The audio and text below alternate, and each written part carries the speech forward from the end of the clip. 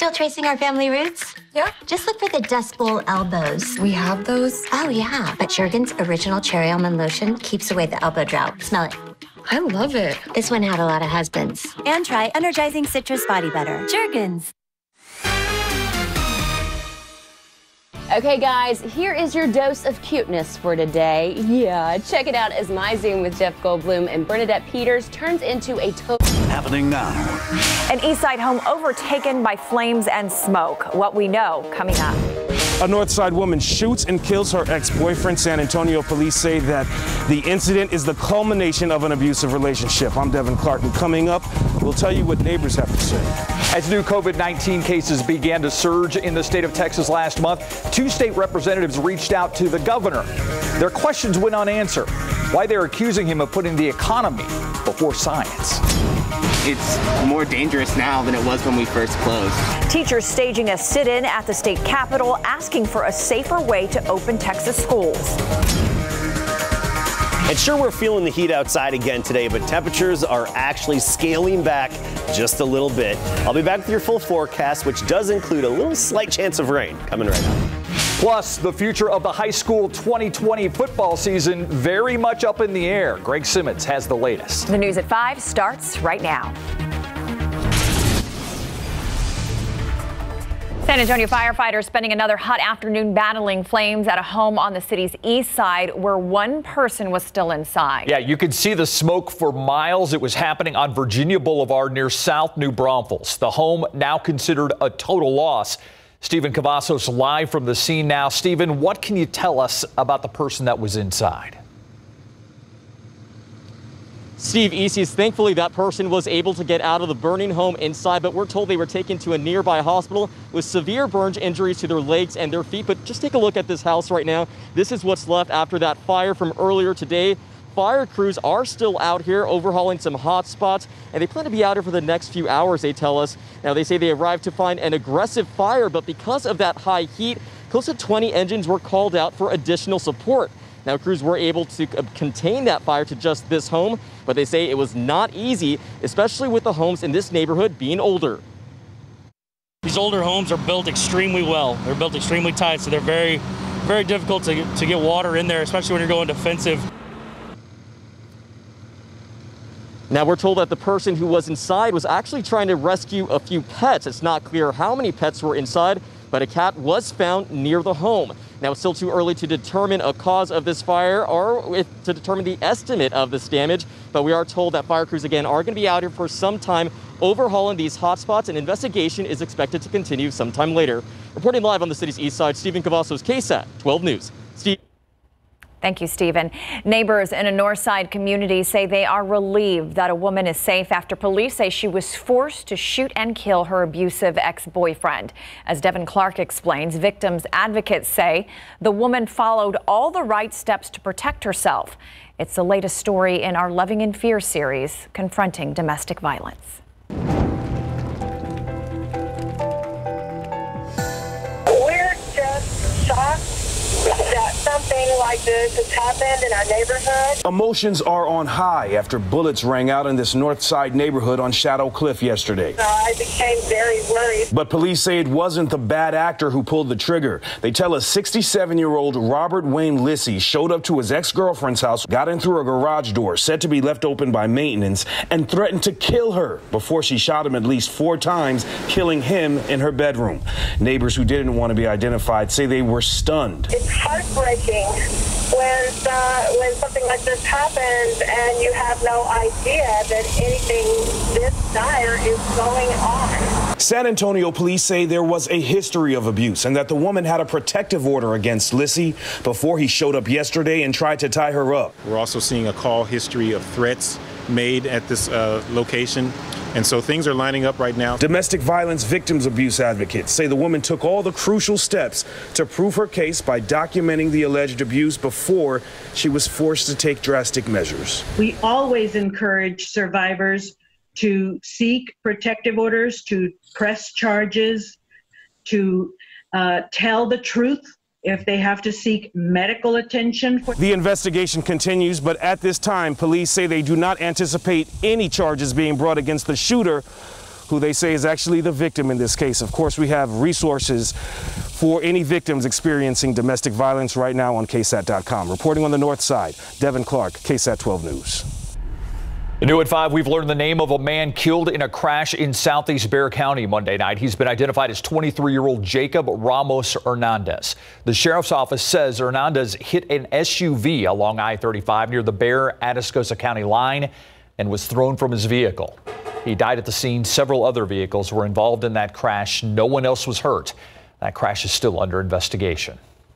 The Texas Education Agency now allowing schools to stay closed this fall without risking state education funding. Last week, the TEA said districts needed to reopen for in-person learning and would have only 3 weeks to transition from remote learning to in-person. That's not the case now, though. The TEA says districts can decide to stay closed as long as remote instruction is offered to all students. The decision comes on the same day teachers from across the state organized a sit-in protest at the state capitol. Been making decisions as it goes, but I think the teachers and the students were starting to get stressed because, like, it's more dangerous now than it was when we first closed. Several area school districts are still determining guidelines for reopening. You can read more about that and see their tentative start dates right now on our website, KSAT.com. The state of Texas reporting more than 10,700 new cases of COVID-19 today. That brings the state's total case count to more than 282,000 since the start of the pandemic. These record high daily reportings have been a trend that we've seen over the last few weeks.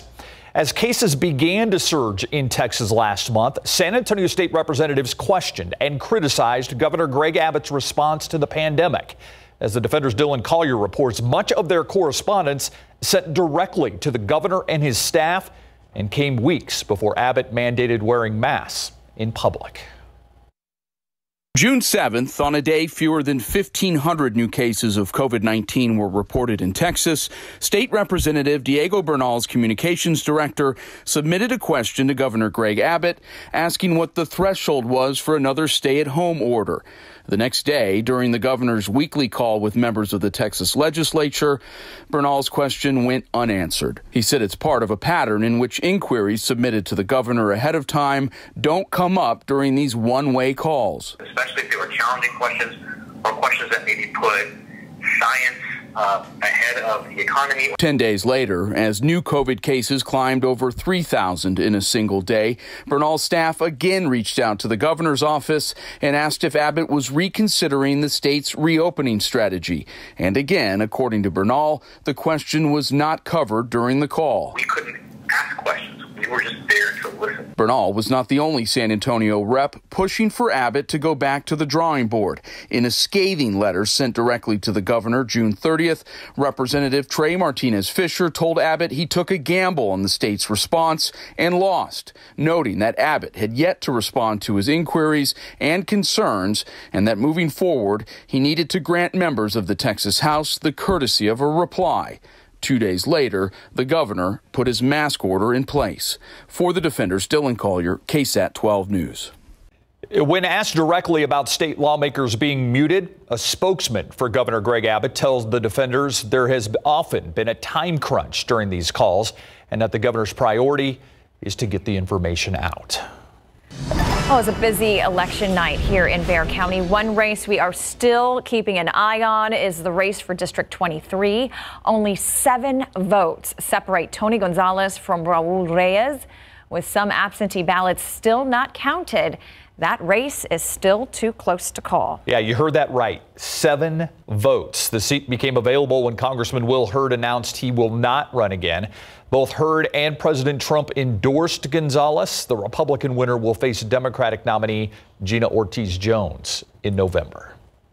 The United States set yet another single-day record for new coronavirus infections. But in recent speeches, President Trump is zeroing in on his 2020 rival, Joe Biden. Karen Caifa is at the White House to explain the political jabs between the presidential candidates. President Trump sharpening his attacks on Joe Biden, calling out the presumptive Democratic presidential nominee any chance he gets. Joe Biden, sleepy Joe Biden. Whether it's a law enforcement briefing inside the Oval Office. Biden and the radical left want to open borders for MS-13 and others.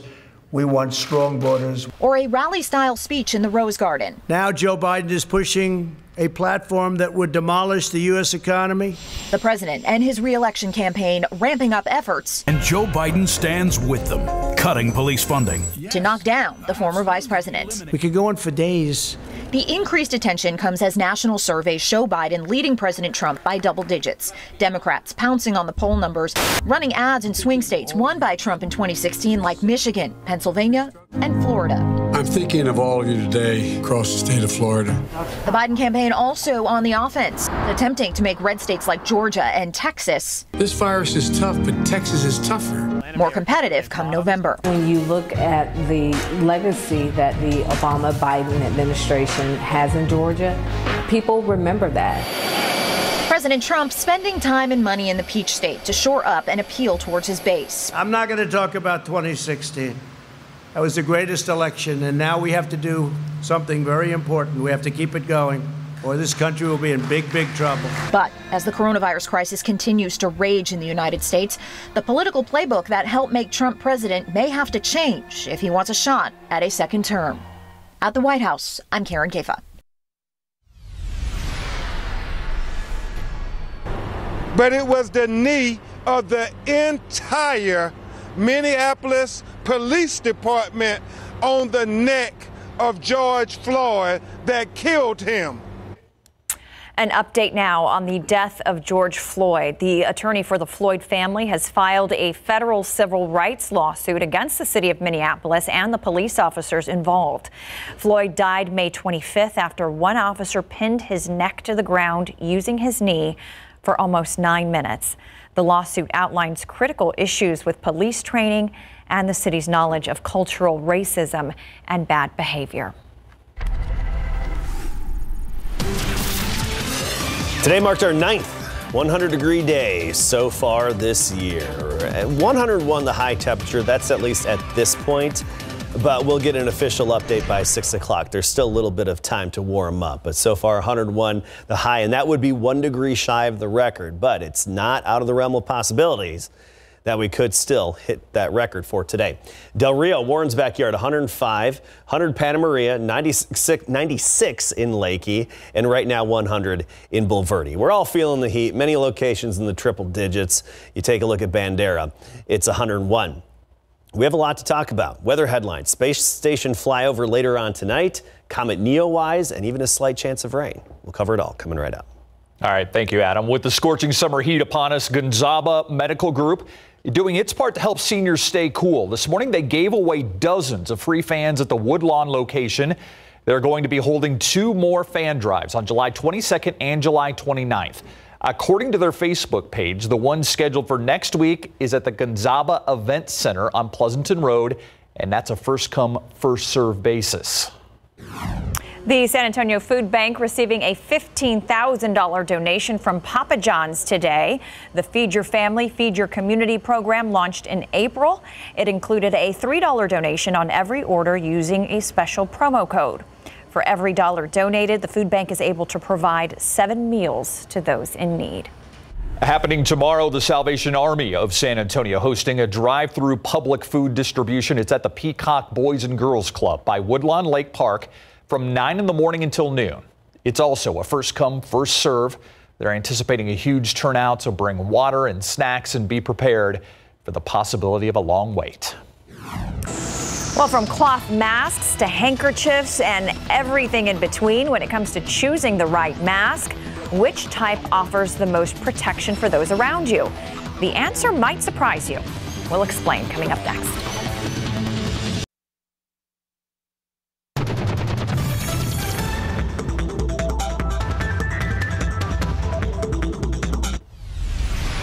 We've been told by hospital and city and county officials that they may be needed. Now, apparently, they are in place. This is new video coming into our KSAT 12 newsroom of refrigerated trailers arriving in San Antonio for one purpose. The city says with the growing number of COVID-related deaths happening in our community and funerals on hold, hospitals experiencing a backlog of deceased patients. These trucks will be used to store those bodies till they're released to funeral homes.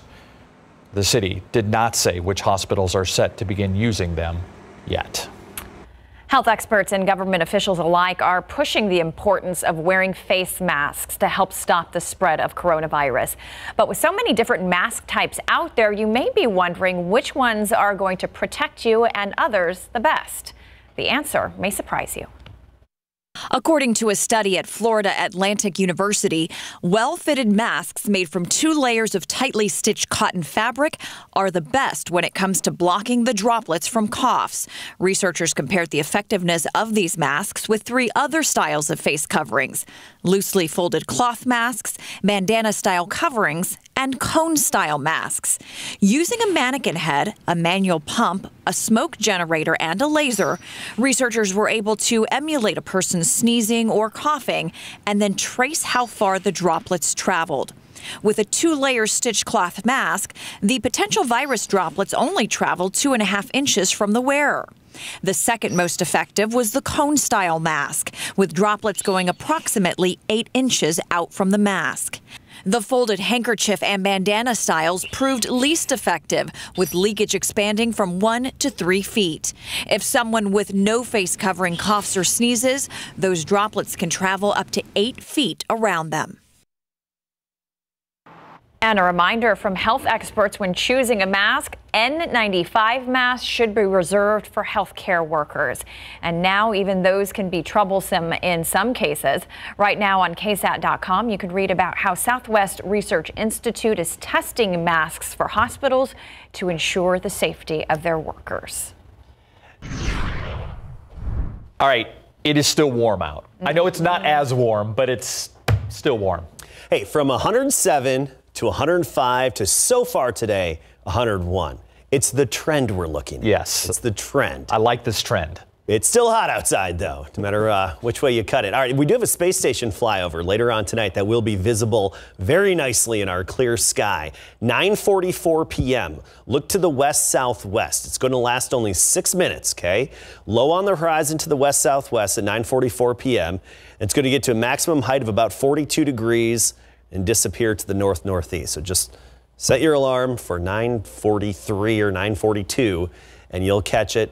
In the last 6 minutes, looks like a really bright light just scooting across the sky. So enjoy that later on this evening. Now, speaking of outer space, we fielded some questions about Comet Neowise, and it's not easy to see, but if you do find an area outside the city lights away from light pollution, 1 hour after sunset, so that would be a little before or right around that space station time, look to the northwest and very low to the horizon. If you know exactly where you're looking, you might be able to briefly spot that comet. It's a dim comet.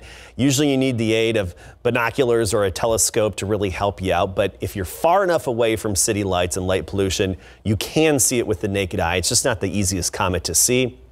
Right now it's pretty low on the horizon, but in the coming days it gets higher. However, the caveat is that it gets dimmer in the coming days. If you can see the Big Dipper, the big scoop of it, go down about 3/5, and that's where you should look, okay? Again, that's an hour after sunset to the northwest. 101 here today. Hondo 101, Del Rio 105. That's an improvement upon the past couple of days. Cotulla 105 for the high temperature, and those are pretty much our current readings. Actually, an update, Del Rio now at 106. It's still that time of day where we can tack on another degree on our air temperature, and Gonzales is an even 100. A little higher humidity this afternoon. That's one of the differences and one of the reasons why the temperatures didn't spike up as high as the past couple of days. But of course, the offset is heat index. So it feels like 103 in San Antonio, feels like 108 in Del Rio, and feels like 105 in Laredo right now. By the way, we do have some Saharan dust overhead. It's just very light amounts, but we are expecting this thicker plume to make it here by Friday, Saturday, so something to keep in mind. Otherwise, the overall weather pattern is still the big blue H over Texas. Some parts of North Texas lucky enough to get a few little showers, but notice this activity over the panhandle of Florida and the Gulf coastline here. That's some good rainfall. It's a nice little disturbance they have. That nice little disturbance is going to head our way but likely pass just to the south of San Antonio and only give us a very slight chance of rain in the days ahead. I mean, we're talking a 20% chance at best, and that's mainly east of I-35. Clear sky this evening, good for viewing that space station flyover at 9:44 p.m. Humid tomorrow, 77 in the morning, back up to 100 for the high temperature. And really that 20% chance is our best hope. As small as it is, it's our best hope for any rainfall. But look at those temperatures, upper 90s, Friday through the weekend. Surprise. All right, thanks so much, Adam. All right, there's a ripple effect that may be taking place, and it started last night in Austin. And I cannot say with certainty there's not going to be a 2020 high school football season, but I can say with certainty it's going to be delayed to start. When we come back, high school football outlook looking more and more bleak as we go along. The Justin Rockets looks like they're out at least their first 2 games, and Dak's deadline has come and gone as we have a new contract coming up. The dominoes are starting to fall. The likelihood of having a high school football season in the fall during the COVID-19 pandemic is looking bleaker and bleaker. And when you told you first on the night beat last night, the Austin Travis Interim Health Authority, Dr. Mark Escott, has ordered all school districts and private schools in the county to delay reopening on campus instruction until after September the 7th. It includes no extracurricular activities, including sports, until students are allowed to return to campus, meaning it wipes out the first 2 weeks of their high school football season in the Austin area. That will affect the Judson Rockets, who are set to renew their rivalry with Lake Travis on September the 4th in conference. But Rockets head coach Roddy Williams reveals that's not the only game that has been lost due to the coronavirus.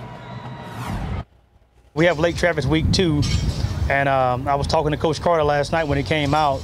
So it's looking like that game probably won't happen. I talked to Claude Mathis up at DeSoto a couple of weeks ago, and we were already kind of planning maybe for not being able to play just from everything that's going on. So as of right now, it's kind of a wait and see and try to figure some things out from there. And that means the Rockets will be without their first 2 games of the season. Hidalgo County has taken a step further as their local health authority has ordered all schools, both public and private, not to open before September the 27th. And as such, no extracurricular activities, including high school football, can take place. The San Antonio School District has not allowed summer strength and conditioning camps to resume, and Round Rock ISD has just shut down their camps.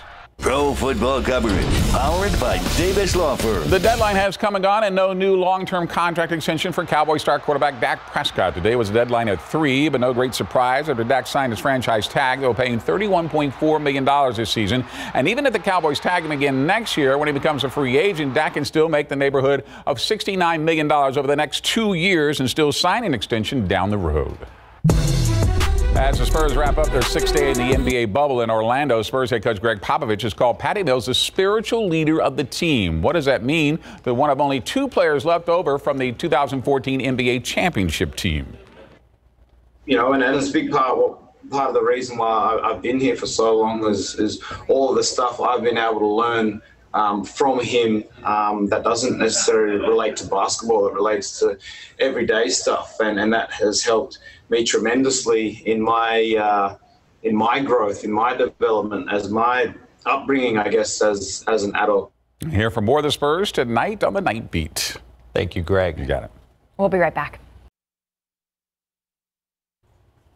Thanks for watching the News at 5. World News up next. We'll see you back here at 6.